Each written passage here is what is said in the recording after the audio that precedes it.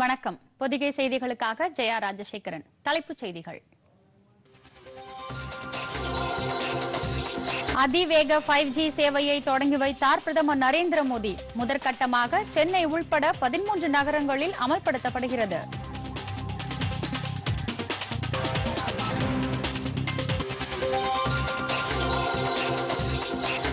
புதிய தொழில்நுட்பங்களை வடிவமைப்பதிலும் தொழில்நுட்ப சாதனங்களை உற்பத்தி செய்வதிலும் இந்தியா முக்கிய பங்காற்றும்.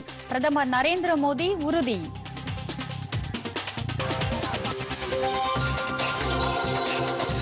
தொழில் முனைவோர்களை ஊக்குவிக்க தொழில்துறை அமைப்புகள் முழு உதவி புரிய வேண்டும். குடியரசு துணைத் தலைவர் ஜெகதீப் தன்கர் பேச்சு.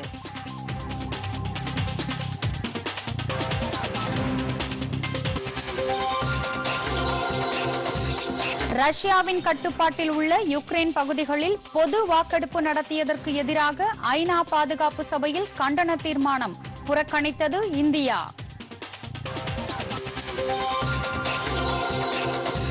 ஆசிய கோப்பை மகளிர் 20 ஓவர் கிரிக்கெட். இன்றைய போட்டியில் India Ilangai பலப்பரீட்சை.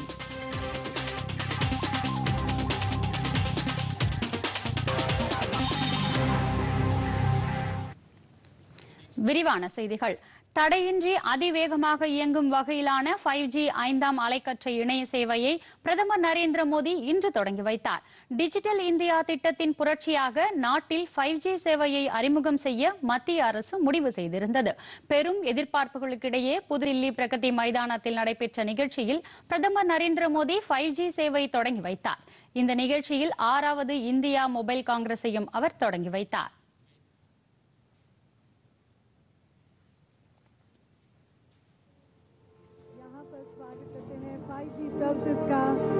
India today, ladies and gentlemen, getting this gift of 5G at the hands of Honorable Prime Minister, and from today onwards, the service providers are going to be rolling out the 5G.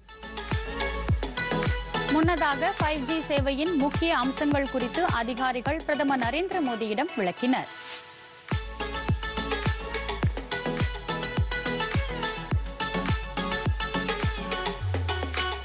முதற்கட்டமாக சென்னை, டில்லி, அகமதாபாத், பெங்களூரு, சண்டிகர், காந்திநகர், குருகிராம், ஹைதராபாத், ஜாம்நகர், கொல்கத்தா, லக்னோ, மும்பை மற்றும் புனே ஆகிய 13 நகரங்களில் 5G சேவை அமலுக்கு வருகிறது. இந்த நிகழ்ச்சியில் தொலைத்தொடர்பு மற்றும் தகவல் தொழில்நுட்பத்துறை அமைச்சர் அஸ்வினி வைஷ்ணவ் உள்ளிட்டோர் கலந்து கொண்டனர்.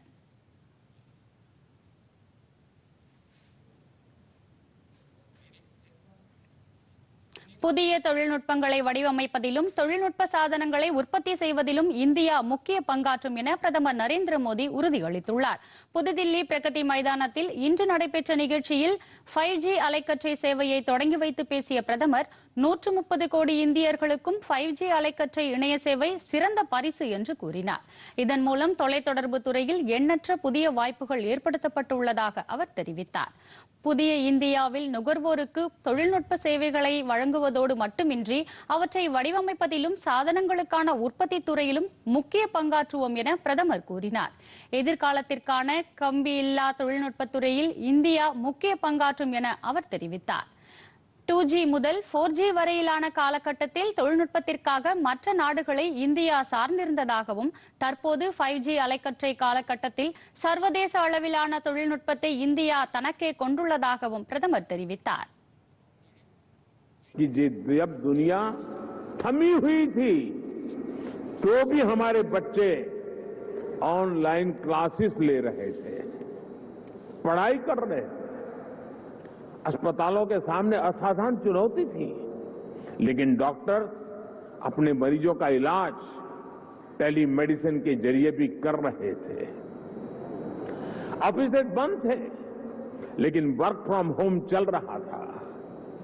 आज हमारे छोटे व्यापारी हो, छोटे उद्यमी हो, लोकल कलाकार हो, कारीगर हो, डिजिटल इंडिया ने सबको मंच दिया है, बाजार दिया है. आज आप किसी लोकल मार्केट में, आप सब्जी मंडी में जाकर देखिए, रेहड़ी पटरी वाला छोटा दुकानदार भी आपसे कहेगा कैश नहीं है, यूपीआई कर दीजिए. தேச வளர்ச்சியில் டிஜிட்டல் இந்தியா திட்டம் முக்கிய பங்காற்றி வருவதாகவும் சாமானிய மக்களுக்கான தொழில்நுட்ப வசதிகள் வழங்கப்பட்டுள்ளதாகவும் பிரதமர் கூறினார். கடந்த காலங்களில் சாமானிய மக்கள் டிஜிட்டல் தொழில்நுட்பத்தை பயன்படுத்துவது குறித்து சந்தேகம் இருந்ததாகவும், ஆனால் தாம் எப்போதும் சாமானிய மக்களால் தொழில்நுட்பங்களை பயன்படுத்த முடியும் என்ற நம்பிக்கையை கொண்டிருந்ததாகவும் பிரதமர் தெரிவித்தார். நாடு முழுவதும் டிஜிட்டல் பண பரிவர்த்தனை எளிமையாக்கப்பட்டுள்ளதாகவும், மக்களை மையப்படுத்திய டிஜிட்டல் சேவைகளை அரசு ஊக்குவிப்பதாகவும், இதன் வாயிலாக விவசாயிகள் முதல் சாமானிய சிறு வணிகர்கள் வரை அனைவரும் தொழில்நுட்பத்தால் பயனடைந்துள்ளதாகவும் பிரதமர் கூறினார். மத்திய அரசின் நடவடிக்கைகளால் இணைய சேவைக்கான கட்டணம் குறைக்கப்பட்டுள்ளதாகவும், மக்களின் வாழும் முறையை எளிமையாக்கும் நோக்குடன் இணைய சேவையை வழங்கி வருவதாகவும் பிரதமர் தெரிவித்தார். ரஷ்யாவின் கட்டுப்பாட்டில் உள்ள யுக்ரைன் பகுதிகளில் பொது வாக்கெடுப்பு நடத்தியதற்கு எதிரான கண்டன தீர்மானத்தின் மீது ஐநா பாதுகாப்பு சபையில் வாக்கெடுப்பு நடைபெற்றது. ரஷ்ய ஆக்கிரமிப்பில் உள்ள யுக்ரைனின் லுஹான்ஸ்க், டொனெட்ஸ்க், கெர்சோன், சப்போரிஷியா ஆகிய 4 பிராந்தியங்களிலும் ரஷ்யா பொது வாக்கெடுப்பு நடத்தியது. இதில் பெரும்பாலான மக்கள் அளித்த வாக்குகளின் அடிப்படையில் ரஷ்யாவுடன் தங்கள் பகுதிகளை இணைத்துக் கொள்ள அப்பகுதி மக்கள் விருப்பம் தெரிவித்துள்ளனர் என ரஷ்யா கூறியுள்ளது. இதனையடுத்து இந்நான்கு யுக்ரைன் பிராந்தியங்கள் அதிகாரப்பூர்வமாக ரஷ்யாவுடன் இணைய உள்ளதாக அந்நாட்டின் செய்தி தொடர்பாளர் டிமிட்ரி பெஸ்கோவ் செய்தியாளர்களிடம் தெரிவித்துள்ளார். இதனிடையே ரஷ்யாவின் இந்த நடவடிக்கைக்கு அமெரிக்கா கடும் கண்டனம் தெரிவித்துள்ளது. மேலும் இதுகுறித்து ஐநா பாதுகாப்பு சபையில் வரைவு தீர்மானத்தை அமெரிக்கா மற்றும் அல்பேனியா நாடுகள் கொண்டு வந்தன. 15 உறுப்பினர்களை கொண்ட பாதுகாப்பு சபையில் இந்த தீர்மானத்திற்கு ஆதரவாக 10 நாடுகள் வாக்களித்தன. ரஷ்யா தனது வீட்டோ அதிகாரத்தை பயன்படுத்திய நிலையில் இந்தியா, சீனா, கபோன், பிரேசில் ஆகிய 4 நாடுகள் வாக்கெடுப்பை புறக்கணித்தன.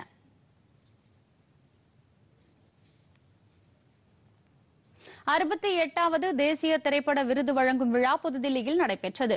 குடியரசுத் தலைவர் திரௌபதி முர்மு சிறந்த கலைஞர்களுக்கு தேசிய விருதுகளை வழங்கி கௌரவித்தார்.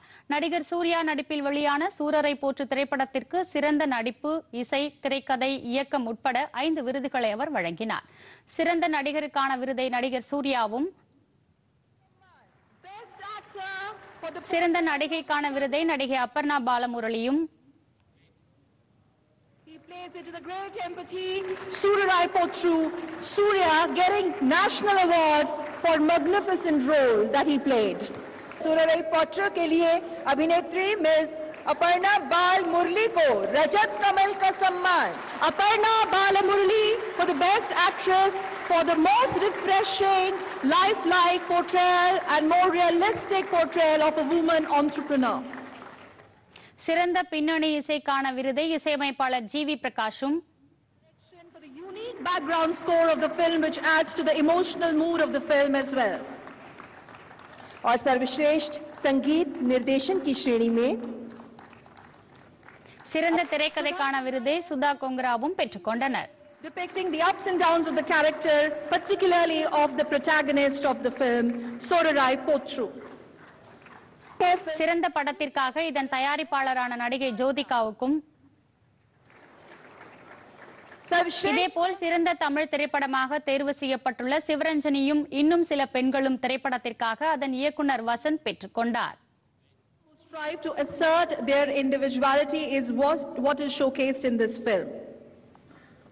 அதே படத்தின் சிறந்த பட தொகுப்பாளருக்கான விருதை ஸ்ரீகர் பிரசாத்தும், சிறந்த துணை நடிகைக்கான விருதை Lakshmi Priya சந்திரமௌலியும் பெற்றுக்கொண்டனர். Beacons the audience to experience Lakshmi Priya Chandramouli for the best supporting actress for the lifelike portrayal of an inspiring woman athlete who is forced to do the role of the conventional housewife. Mandela படத்திற்காக சிறந்த அறிமுக இயக்குனர் மற்றும் வசனத்திற்காக Madonna swine தேசிய விருதுகளை பெற்றார். இதன் தயாரிப்பாளர் சசிகாந்துக்கு தேசிய விருது வழங்கப்பட்டது.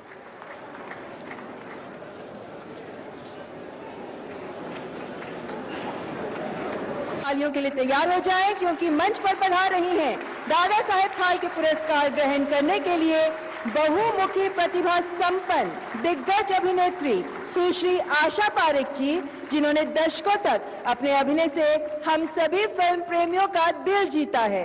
प्रख्यात फिल्म अभिनेत्री, शास्त्रीय संगीत में पारंगत सुश्री आशा पारेख जी ने महज 10 वर्ष की उम्र में 1952 में बिमल रॉय की फिल्म से दुनिया में कदम रखा और सिनेमा की दुनिया में कदम रखने के बाद वे आधी सदी से अधिक समय तक अपने अभिनय से 2020 ஆண்டுக்கான தாதா சாஹேப் பால்கே விருதை பழம்பெரும் இந்தி நடிகை ஆஷா பரேக்கிற்கு குடியரசுத் தலைவர் திரௌபதி முர்மு வழங்கி கௌரவித்தார். நிகழ்ச்சியில் மத்திய தகவல் ஒலிபரப்புத்துறை அமைச்சர் அனுராக் சிங் தாக்கூர், இணையமைச்சர் எல் முருகன் உள்ளிட்டோர் கலந்து கொண்டனர். Aspects of the Indian woman for half a century. Her journey as leading lady, remember, began with Dil Dekhe Dekho in 1959 through milestones like Jab Pyar Kisi Se Hota Hai, Ghungat, Bharosa, Teesri Manzil, Baharon Ke Sapne, Karwa, Chirag, Badan, Main Tulsi Tere Aangan Ki, and much more. Dada Saheb Phalke விருது பெற்ற பழம்பெரும் நடிகை ஆஷா பரேக்கிற்கு பிரதமர் நரேந்திர மோடி வாழ்த்து தெரிவித்துள்ளார். நீண்டகால திரையுலக வாழ்க்கையில் பல்வேறு விதமான பாத்திரங்களை ஏற்று சிறப்பாக நடிப்பு திறமையை வெளிப்படுத்தியவர் ஆஷா பரேக் என அவர் கூறியுள்ளார்.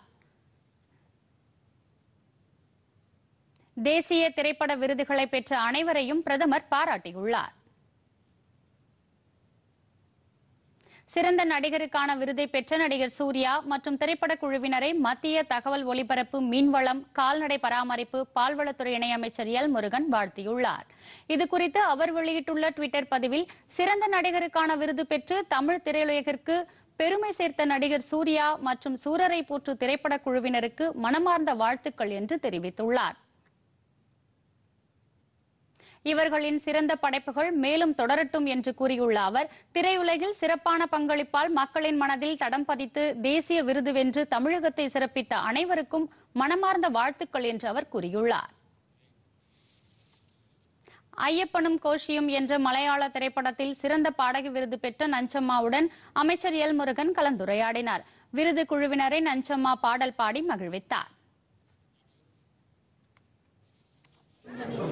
வந்தீங்க வீட்டில் நல்லா இருக்காங்களா?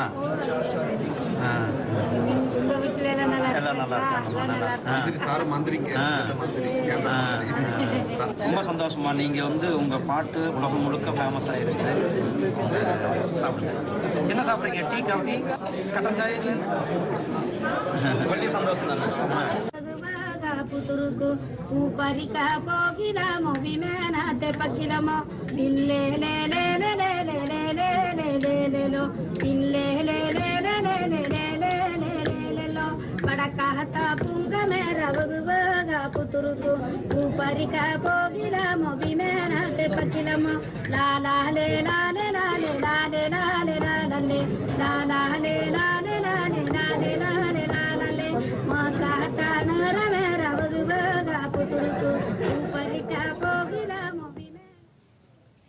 தொழில் முனைவோரை ஊக்குவிக்க வேண்டும் என குடியரசு துணைத் தலைவர் ஜெகதீப் தன்கர் பேச்சு. போஷான் அபியான் திட்டம் நல்வாழ்வை ஏற்படுத்தும் நோக்குடன் அமல்படுத்தப்பட்டதாக மத்திய அமைச்சர் ஸ்மிருதி இரானி தகவல் உள்ளிட்ட செய்திகளை தேசிய தொகுப்பில் காணலாம். நாட்டில் அதிகரித்து வரும் தொழில் முனைவோர் கலாச்சாரத்தை ஊக்குவிக்க வர்த்தகம் மற்றும் தொழில்துறை அமைப்புகள் முழு உதவி புரிய வேண்டும் என குடியரசு துணைத் தலைவர் ஜெகதீப் தன்கர் தெரிவித்துள்ளார். புதுதில்லியில் நடைபெற்ற 117வது வர்த்தகம் மற்றும் தொழில்துறை முனைவோர் கூட்டமைப்பின் வருடாந்திர கூட்டத்தில் உரையாற்றிய அவர், புதிய தொழில் முனைவோர் மேம்பட ஏதுவாக தொழில் நிறுவனங்கள் வாய்ப்புகளை ஏற்படுத்தி தர வேண்டும் என கேட்டுக்கொண்டார். நாட்டில் தற்போதுள்ள சூழல் மூலம் பல்வேறு புதிய தொழில் நிறுவனங்கள் உருவாக வாய்ப்பு ஏற்பட்டுள்ளதாகவும் அவர் கூறினார். The Gandhian ideal, which the world has recognized with great deference, is being reflected in the mantra for New India.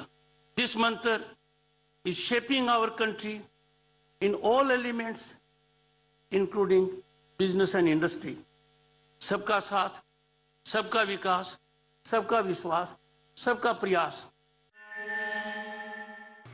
ஊட்டச்சத்து குறைபாட்டை களையவும் நலவாழ்வை கொண்டாடவும் போஷான் உற்சவ் நிகழ்ச்சிகளுக்கு ஏற்பாடு செய்யப்பட்டுள்ளதாக மத்திய குழந்தைகள் மற்றும் மகளிர் மேம்பாட்டுத்துறை அமைச்சர் ஸ்மிருதி இரானி தெரிவித்துள்ளார்.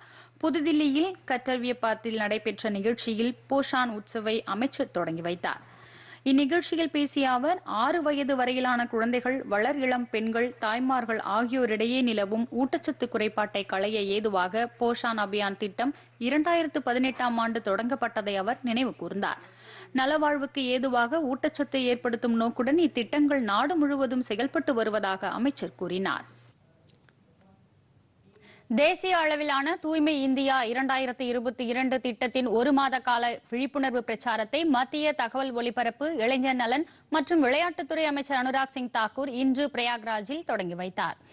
தூய்மை இந்தியா 2022 திட்டம் நாடு முழுவதும் 744 மாவட்டங்களில் உள்ள சுமார் 6 லட்சம் கிராமங்களில் நேரு யுவகேந்திரா சங்கதன் தொடர்புடைய இளைஞர் சங்கங்கள் மற்றும் தேசிய சேவை திட்டங்கள் தொடர்பான அமைப்புகள் மூலமாக செயல்படுத்தப்பட்டு வருகிறது.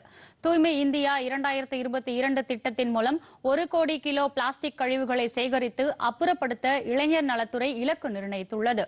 இதுகுறித்து காணொலி செய்தி வெளியிட்டுள்ள அமைச்சர், தூய்மை இந்தியா திட்டம் 2022 மூலமாக மக்களை திரட்டி அவர்களுக்கு விழிப்புணர்வு ஏற்படுத்தி நாடு முழுவதும் தூய்மை இயக்கத்தில் பங்கு பெற செய்வதே இதன் நோக்கம் என்று கூறியுள்ளார். இதன்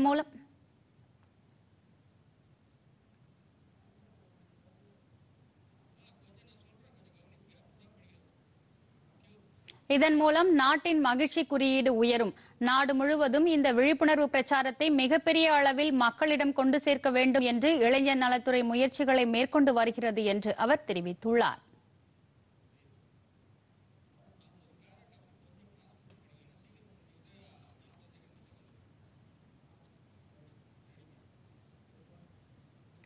பாதுகாப்பு படைக்கு அக்னி வீரர்களை தேர்ந்தெடுக்கும் நிகழ்ச்சியில் தாக்குதல் நடத்த முயன்ற தீவிரவாதிகள் 2 பேரை பாதுகாப்பு படையினர் சுட்டுக் கொன்றனர். பாரமுல்லா மாவட்டம் பட்டான் பகுதியில் இந்த சம்பவம் நடைபெற்றது. ஆள் சேர்ப்பு முகாம் மீது தாக்குதல் நடத்த தீவிரவாதிகள் திட்டமிட்டிருப்பதாக தகவல் கிடைத்த நிலையில் அவர்களை தேடும் வேட்டையில் பாதுகாப்பு படையினர் ஈடுபட்டனர். இதில் பாதுகாப்பு படையினர் மீது தீவிரவாதிகள் தாக்குதல் நடத்தினர். பாதுகாப்பு படையினர் திருப்பி தாக்கியதில் தடை செய்யப்பட்ட ஜெய்ஷே முகமது இயக்கத்தை சேர்ந்த 2 தீவிரவாதிகள் உயிரிழந்தனர். அவர்களிடமிருந்து ஏராளமான ஆயுதங்கள் கைப்பற்றப்பட்டன.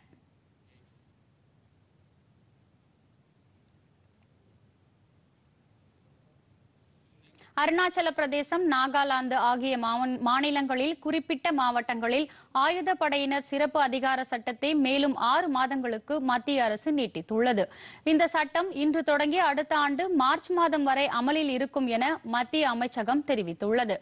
அருணாச்சல பிரதேசத்தின் டிராப், சாங்லாங், லாங்டின் ஆகிய 3 மாவட்டங்களில் இந்த சட்டம் நீட்டிக்கப்பட்டுள்ளது. இதேபோல நாகாலாந்து மாநிலத்தின் திமாப்பூர், நியூலாந்து, சுமைக்கெடிமா, மோன்கிப்ரே, நோக்லாக், பெக், பெரென், சுன்கேபோட்டா ஆகிய 9 மாவட்டங்களில் அடுத்த ஆண்டு மார்ச் 30ஆம் தேதி வரை இச்சட்டம் செயல்பாட்டில் இருக்கும் என மத்திய உள்துறை அமைச்சகம் கூறியுள்ளது. சிறிய இடைவேளைக்கு பிறகு செய்திகள் தொடரும்.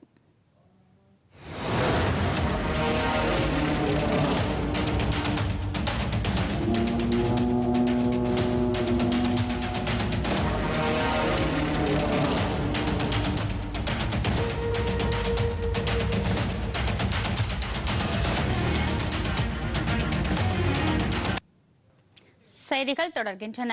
மறைந்த நடிகர் திலகம் சிவாஜி கணேசனின் 95வது பிறந்த நாள் இன்று கொண்டாடப்படுகிறது. இதனையொட்டி தமிழக அரசின் சார்பில் சென்னை அடையாறு சிவாஜி கணேசன் மணிமண்டபத்தில் உள்ள அவரது உருவச்சிலைக்கு முதலமைச்சர் மு.க.ஸ்டாலின் மலர் தூவி மரியாதை செலுத்தினார். சிலைக்கு அருகே வைக்கப்பட்டிருந்த அவரது புகைப்படத்திற்கு முதலமைச்சருடன் அமைச்சர் துரைமுருகன், நடிகர் பிரபு மற்றும் அவரது குடும்பத்தினர் மலர் தூவி மரியாதை செலுத்தினர். இந்த நிகழ்ச்சியில் கவிஞர் வைரமுத்து, தமிழ்நாடு காங்கிரஸ் தலைவர் K.S. அழகிரி, மாநில சிறுபான்மையினர் ஆணைய தலைவர் பீட்டர் அல்போன்ஸ் உள்ளிட்டோர் கலந்து கொண்டனர்.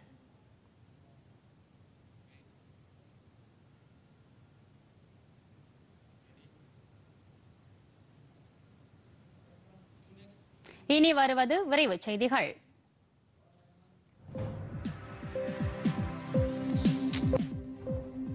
திருச்சி விமான நிலையத்தில் புதிய முனையம் கட்டும் பணிகள் முழுவீச்சில் நடைபெற்று வருவதாக திருச்சி சர்வதேச விமான நிலையத்தின் இயக்குநர் சுப்பிரமணி தெரிவித்துள்ளார். செய்தியாளர்களிடம் பேசிய அவர், அடுத்த ஆண்டு ஜூன் மாதத்திற்குள் அனைத்து பணிகளும் நிறைவடையும் என்றார். கொரோனாவிற்கு முன் இருந்த விமான சேவையில் தற்பொழுது 90% இயக்கப்படுவதாக அவர் கூறினார். விமான நிலைய ஓடுபாதையின் பக்கவாட்டில் 6000 அடிக்கு புதிய ஓடுபாதை அமைக்கப்பட்டுள்ளதாகவும் விரைவில் அது பயன்பாட்டிற்கு வரும் என்றும் அவர் குறிப்பிட்டார். இதன் மூலம் விமான நிலைய ஓடுபாதையில் ஏற்படும் போக்குவரத்து பிரச்சனையை சரி செய்ய முடியும் என்றும் சுப்பிரமணி கூறினார். ஈரோடு மாவட்டத்தில் கோஆப்டெக்ஸ் விற்பனை நிலையத்தில் தீபாவளி பண்டிகையை ஒட்டி 30% சிறப்பு தள்ளுபடி விற்பனையை மாவட்ட ஆட்சியர் கிருஷ்ணன் உண்ணி குத்துவிளக்கேற்றி துவக்கி வைத்தார். இந்த ஆண்டு கோஆப்டெக்ஸ் நிறுவனங்களுக்கு 3 கோடியே 20 லட்சம் ரூபாய்க்கு விற்பனை இலக்கு நிர்ணயிக்கப்பட்டுள்ளது. தமிழகத்தின் பல்வேறு பகுதிகளில் நெசவாளர்களால் உற்பத்தி செய்யப்பட்ட புதிய வடிவமைப்புகளுடன் கூடிய பட்டு, பருத்தி சேலைகள், போர்வைகள், படுக்கை விரிப்புகள், வேட்டிகள், ஆடவர் அணியும் ஆயத்த சட்டைகள், சுடிதார் ரகங்கள், ஆர்கானிக் பருத்தி சேலைகள் மற்றும் ஏற்றுமதி தரம் வாய்ந்த ஃபோம் பர்னிஷிங் ரகங்கள் விற்பனைக்கு வைக்கப்பட்டுள்ளன. வேலூர் மாவட்டத்தில் உரிய ஆவணங்கள் இன்றி பிடிபட்ட 14 கோடியே 70 லட்சம் ரூபாய் ரொக்க பணம் நீதிமன்றத்தில் ஒப்படைக்கப்பட்டது. பள்ளிக்கொண்டா காவல் நிலைய எல்லைக்குட்பட்ட தேசிய நெடுஞ்சாலையில் காவல்துறையினர் ரோந்து பணியில் ஈடுபட்டிருந்த போது கேரளாவிற்கு சென்று கொண்டிருந்த ஒரு கார் மற்றும் லாரியில் ரொக்க பண பண்டல்கள் இருந்தது கண்டுபிடிக்கப்பட்டது. அந்த பண்டல்களில் இருந்த பணம் பறிமுதல் செய்யப்பட்டதுடன் வாகனங்களில் இருந்த 4 பேரும் கைது செய்யப்பட்டனர். இவர்கள் மீது 3 பிரிவுகளின் கீழ் வழக்கு பதிவு செய்து வேலூர் நீதிமன்ற நடுவர் நீதிமன்றத்தில் ஆஜர்படுத்தப்பட்டு சிறையில் அடைக்கப்பட்டனர். இது தொடர்பாக மாவட்ட காவல் கண்காணிப்பாளர் ராஜேஷ் கண்ணன், மத்திய புலனாய்வு துறையினர், அமலாக்கத்துறையினர் தொடர்ந்து விசாரணை நடத்தி வருகின்றனர். கள்ளக்குறிச்சி மாவட்டம் தியாகதுருகம் வட்டத்திற்குட்பட்ட விருகாவூர் கிராமத்தில் மக்காசோளத்தில் படைப்புழுக்கள் தாக்குவது தொடர்பாக மாவட்ட ஆட்சியர் சரவண்குமார் ஆய்வு மேற்கொண்டார். பின்னர் செய்தியாளர்களிடம் பேசிய அவர், வயல்களை சுற்றி வரப்பு பயிராக தட்டை பயிர், உளுந்து, சூரியகாந்தி, சாமந்தி பயிரிடுவதன் மூலமாக படைப்புழு தாக்குதலை குறைக்கலாம் என்றார். ஏக்கருக்கு ஒரு சூரிய விளக்கு பொறி பயன்படுத்தி பூச்சிகளை கவர்ந்து அழிக்கலாம் என்றும், பரிந்துரை இல்லாத ரசாயன பூச்சி மருந்துகளை கண்டிப்பாக பயன்படுத்தக்கூடாது என்றும் அவர் கூறினார். மேலும் படைப்புழுக்கள் தாக்குதலை கட்டுப்படுத்துவது தொடர்பான ஆலோசனைகளை வேளாண் அலுவலகங்களில் பெற்று பயன்பெறுமாறு மாவட்ட ஆட்சித்தலைவர் சரவண்குமார் கேட்டுக்கொண்டார். கிருஷ்ணகிரி மாவட்டத்தில் வனத்துறையினர் மேற்கொண்ட விழிப்புணர்வு காரணமாக 111 கள்ள நாட்டு துப்பாக்கிகள் ஒப்படைக்கப்பட்டுள்ளதாக ஓசூர் வன உயிரின அலுவலர் கார்த்திகாயினி தெரிவித்துள்ளார். கடந்த மாதம் மேற்கொண்ட ஒழிப்போம் துப்பாக்கிகளை காப்போம் யானைகளை என்ற தலைப்பில் கள்ள நாட்டு துப்பாக்கிகளை ஒப்படைக்குமாறு மாவட்ட நிர்வாகம் எச்சரித்திருந்தது. இதன் காரணமாக 111 நாட்டு துப்பாக்கிகள் ஒப்படைக்கப்பட்டுள்ளதாகவும், மோப்ப நாய்களின் உதவியுடன் நாட்டு துப்பாக்கிகளை வைத்திருப்போர் குறித்து சோதனை மேற்கொண்டு நடவடிக்கை எடுக்க இருப்பதாக கார்த்திகாயினி தெரிவித்தார். அரியலூர் கங்கை கொண்ட சோழபுரம் மாளிகை மேட்டில் கடந்த பிப்ரவரி மாதம் தொடங்கப்பட்ட அகழ் ஆராய்ச்சி பணியில் கிடைத்த அரிய பொருட்களை ஆவணப்படுத்தும் பணி நடைபெற்று வருகிறது. 4 கட்டமாக இங்கு நடத்தப்பட்ட அகழாய்வில் கிடைத்த செங்கல் சுவர்கள், தங்க காப்பு, மனித உருவம் கொண்ட பொருள், நாணயங்கள், இரும்பு ஆணிகள், சீன மண்பாண்ட ஓடுகள், கண்ணாடி வளையல்கள், செம்பு பொருட்கள் போன்றவை அரிய பொருட்களாக ஆவணப்படுத்தும் பணிகள் நடைபெற்று வருகின்றன. அகழ்வாராய்ச்சி செய்யப்பட்ட பகுதிகள் தார்பாய்களை கொண்டு மூடப்பட்டு பாதுகாக்கப்பட்டுள்ளது. திருவாரூர் மாவட்டம் கும்பகோணம் ஆதி கும்பேஸ்வரர் கோவிலில் வடபுறம் கரும்பாயிரம் பிள்ளையார் கோவிலின் அருகில் திருமண மண்டபம் ஒன்றில் அப்புழுதியை சேர்ந்த ஆன்மீக ஆர்வலர் சுதர்சன் பாரம்பரியமான தங்களது வீடுகளில் கொலு பொம்மைகளை பக்தர்களுக்கு காட்சிக்கு வைத்துள்ளனர். இந்த கொலுவில் தசாவதாரம், நவகிரகங்கள், சிவபெருமானின் பஞ்சபூத ஸ்தலங்கள், சக்தி அவதாரங்கள், கிருஷ்ணரின் வாழ்க்கை, ஆன்மீக பெரியவர்கள், தமிழக முக்கிய கோவில்கள், விழாக்கள், திருமணங்கள், வளைகாப்பு, விருந்து உள்ளிட்ட பல்வேறு நிகழ்ச்சிகளை தத்ரூபமாக பொம்மையாக வைத்துள்ளனர். இதனை பக்தர்கள் கண்டு ரசித்து வருகின்றனர்.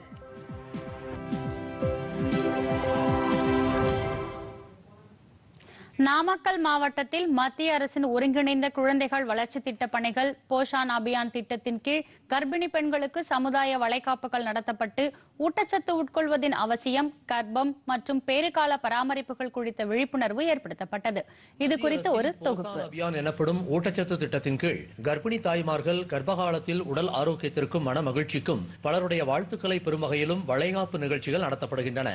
நாமக்கல் மாவட்டத்தில் கருவுற்ற பெண்கள் கர்ப்பகாலத்தில் கடைபிடிக்க வேண்டியவை குறித்து தெரிவிப்பதற்காக அனைத்து தாய்மார்களும் ஒரே இடத்தில் கலந்து கொள்ளும் வகையில் சமுதாய வளைகாப்பு நிகழ்ச்சி நடத்தப்பட்டது. மேலும் கர்ப்பகால இழப்புகளை குறைத்தல், குழந்தைகளின் பிறப்பு எடை 3 கிலோவாக இருக்க வேண்டியதின் அவசியம், மருத்துவமனையில் பிரசவம் மேற்கொள்ளுதல், மகப்பேறு உதவி திட்டங்கள், தாய்ப்பாலின் அவசியம் மற்றும் நன்மைகள், இணை உணவின் அவசியம் குறித்த விழிப்புணர்வுகளை சமுதாய வளைகாப்பு மூலம் மத்திய மாநில அரசு துறைகள் ஏற்படுத்துகின்றன. இந்த நிகழ்ச்சிகளில் கலந்து கொண்ட கர்ப்பிணி பெண்களுக்கு ரத்த அபிவிருத்திக்காக பேரீட்சை பழங்கள், விட்டமின் சி சத்துள்ள தேன் நெல்லி, புரதச்சத்திற்காக கடலை மிட்டாய், கர்ப்பிணி பெண்களுக்கு வளையல், பூ, மஞ்சள், கருவுற்றது முதல் 1000 நாட்கள் மேற்கொள்ள வேண்டிய கர்ப்பகால பராமரிப்பு புத்தகம் மற்றும் 5 வகையான கலவை சாதம் வழங்கப்பட்டன. இதுபோல நாமக்கல் மாவட்டத்தில் 15 வட்டாரங்களிலும் சமுதாய வளைகாப்புகள் நடத்தப்பட்டன. கர்ப்பகாலத்தில் மருத்துவரின் ஆலோசனைகளையும் மருத்துவ பரிசோதனைகளையும் கட்டாயம் தொடர்ந்து மேற்கொள்ள வேண்டும் என்றும், அரசு மருத்துவமனை, அரசு ஆரம்ப சுகாதார நிலையம் ஆகியவற்றில் மருத்துவர்களின் ஆலோசனைப்படி உணவு உட்கொள்ள வேண்டும். வளரிளம் பெண்கள், அங்கன்வாடி மைய குழந்தைகள் ஆகியோருக்கும் சுகாதார சேவைகள் அளிக்கப்படுவதாகவும் கூறுகிறார் ராசிபுரம் வட்டார மருத்துவ அலுவலர் மருத்துவர் செல்வி. கர்ப்பிணி தாய்மார்களுக்கு பிரஷர் அதிகமாக இருக்கிறது, சுகர் அதிகமாக இருக்கிறது, ப்ளஸ் அவங்களுக்கு ஷார்ட்டாக இருக்கிறாங்க. இந்த மாதிரி ஏற்கனவே அவங்களுக்கு ஆப்ரேஷன் பண்ண இருக்கிறவங்க, தைராய்டு ப்ராப்ளம் இருக்கிறவங்க, இவங்களுக்கெல்லாம் ஸ்பெஷல் கவனம். இவங்க தான் சிக்கல் நிறைந்த கர்ப்பிணிகள் அப்படின்னு வகைப்படுத்தப்பட்டு இவர்களுக்கு ஸ்பெஷல் கவனம் அளிக்கப்பட்டு அனைத்து ஆரம்ப சுகாதார நிலையம் அனைத்து வசதிகளும் இருந்து அவங்களுக்கு செய்து கொண்டு இருக்கிறோம். தாய்மை பாசத்துடன் சமுதாய வளைகாப்புகள் நடத்தப்பட்டு அதில் சுகாதாரம், சத்துணவு, கர்ப்பகால மற்றும் பேறுகால தகவல்களை தெரிந்து கொண்டதாக கர்ப்பிணி பெண்கள் கூறுகின்றனர். என் பேர் தெய்வீகம், முத்துக்காளிப்பட்டியிலிருந்து வந்திருக்கேன். இது எனக்கு 7வது மாத கர்ப்பம். அதாவது ஒவ்வொரு மாதமும் நாங்கள் ஜிஹெச்சில் போய் செக் பண்ணிகிட்டு இருக்கோம். டாக்டர்ஸ்லாம் நல்லா எப்படி குழந்தை இருக்குது என்ன இருக்குன்னு செக் பண்ணி சொல்கிறாங்க. அப்புறம் மாதம் அங்கன்வாடியிலேருந்து சத்து உணவு கொடுக்குறாங்க, சத்து மாவு கொடுக்குறாங்க. எல்லா சலுகையும் கிடைக்கிது. வணக்கம், என்னோட பேர் சோனியா அஜித் குமார். நான் ராசிபுரத்துலேருந்து வந்திருக்கேன். எங்களுக்கு மாதம் மாதம் செக்கப்பு எல்லாமே பண்ணிகிட்டு இருக்காங்க. ரத்த பரிசோதனை, சுகரு, யூரின் டெஸ்ட் எல்லாமே பண்ணிகிட்டு இருக்காங்க. ஸோ அது எங்களுக்கு ரொம்ப யூஸ்ஃபுல்லாகவும் இருக்குது. தங்களுக்கு பிறக்கும் குழந்தைகளுக்கு நல் ஒழுக்கத்தினையும் கல்வியினையும் போதிக்க வேண்டும் என்ற மகிழ்ச்சியுடன் கர்ப்பிணி பெண்கள் இந்நிகழ்வில் கலந்து கொண்டனர். பொதிகை செய்திகளுக்காக நாமக்கல் மாவட்டத்திலிருந்து கண்ணன். இடைவேளை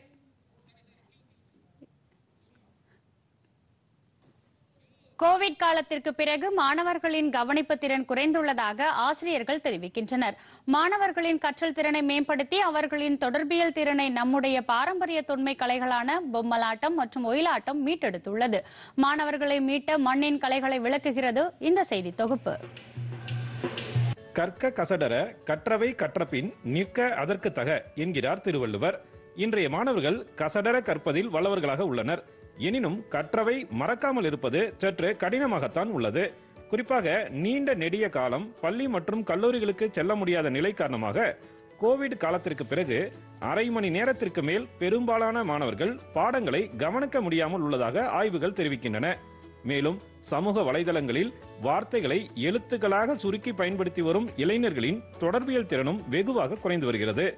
நிகழ்காலம் ஏற்படுத்தும் அனைத்து சவால்களுக்கும் நம்முடைய தொன்மை கலைகள் பதிலளிக்கின்றன. தமிழர்களின் தொன்மை கலைகளான பொம்மலாட்டம், ஒயிலாட்டம் மற்றும் வீதி நாடகம் மாணவர்களின் கவனிப்பு திறனை மெருகூட்டுகிறது. இதனை கருத்தில் கொண்டு சேலம் பெரியார் பல்கலைக்கழகத்தில் மாணவர்கள் மற்றும் ஆசிரியர்களுக்கு தொன்மை கலைகளை கொண்டு சிறப்பு பயிற்சி அளிக்கப்பட்டது. பொம்மலாட்டத்திற்கு தேவையான பொம்மைகளை உருவாக்குவதில் தொடங்கி கைகளில் அவற்றை மாட்டிக்கொண்டு விரல்களை பயன்படுத்தி கதை மாந்தார்களை உருவாக்கும் இந்த தொன்மை கலை மாணவர்களை வெகுவாக கவர்ந்தது.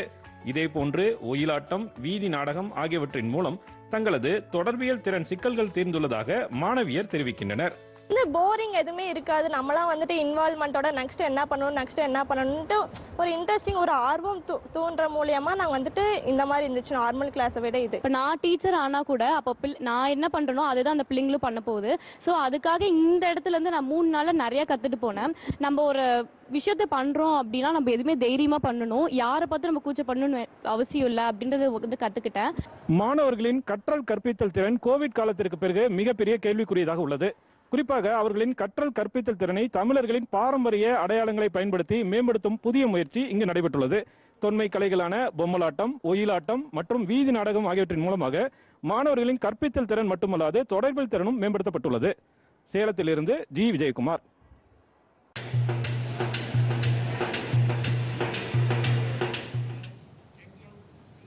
சிறிய இடைவேளைக்கு பிறகு செய்திகள் தொடரும். டிஜிட்டல் பேங்கிங்கோட காலம். டைம் சேமிக்கணும். டிஜிட்டல் பேங்கிங் சுலபம். தினமும் பரிவர்த்தனை செய்யலாம். எங்கேயும் எப்போதும் சேஃப் தான், ஃபாஸ்ட் தான். பேமெண்ட் விரலையே செட் தான். கொடுக்கல் வாங்கல் ஆப்ஷன்ஸ் பல. IMPS, NEFT, UPI 24 மணி நேரமும் வேலை செய்யும். பேமெண்ட் சுலபம், ரொம்ப சௌகரியம். RBI சொல்கிறது விவரமா இருங்க, எச்சரிக்கையா இருங்க.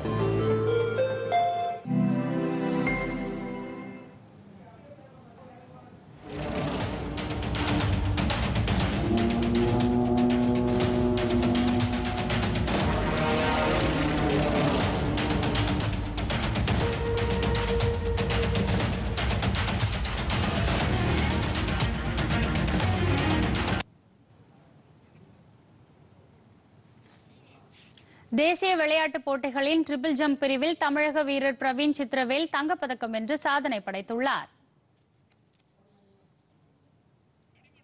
இன்று முதல் வருகிற 15ஆம் தேதி வரை இப்போட்டிகள் நடைபெறுகிறது. நடப்பு champion Bangladesh, India, Pakistan, Thailand, இலங்கை, மலேசியா, ஐக்கிய அரபு அமீரகம் ஆகிய 7 அணிகள் இதில் கலந்து கொள்கின்றன. தாய்லாந்துக்கு எதிரான முதல் லீக் போட்டியில் பங்களாதேஷ் அணி 9 விக்கெட் வித்தியாசத்தில் வெற்றி பெற்றது. சில்ஹெட் நகரில் நடைபெற்ற போட்டியில் டாஸ் வென்ற தாய்லாந்து 19.4 ஓவரில் 81 ரன்னுக்கு ஆட்டமிழந்தது. 82 ரன் எடுத்தால் வெற்றி என்ற இலக்குடன் களமிறங்கிய நடப்பு சாம்பியனான பங்களாதேஷ் 11வது ஓவரில் 1 விக்கெட் இழப்பிற்கு 88 ரன் எடுத்து வெற்றி பெற்றது. இந்திய அணி பிற்பகல் 1:30 மணிக்கு தொடங்கும் போட்டியில் இலங்கையை எதிர்கொள்கிறது.